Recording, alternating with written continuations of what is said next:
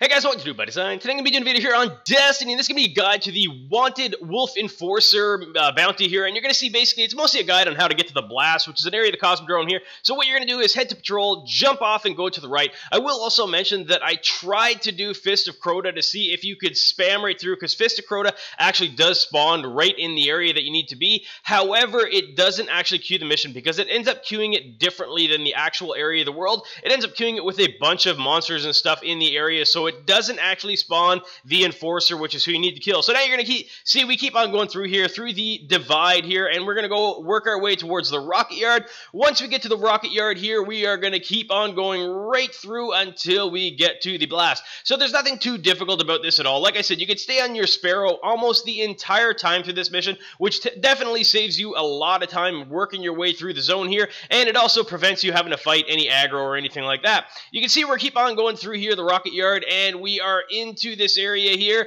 where basically the first mission is going to take you, and you are going to keep on going right up through these stairs, and you are going to see we're going to pop out this door, and it is going to be the Blast. So this is pretty much the fastest way that you are able to get to this area and actually spawn the Wolf Enforcer. Like I said, the Fist of Crota does not actually spawn this, so you can try to do it if you want and try yourself. However, I did try it and confirm that it doesn't work here. So he's going to be hanging out somewhere in this building, and all you have to do is give him a quick kill, and that is it.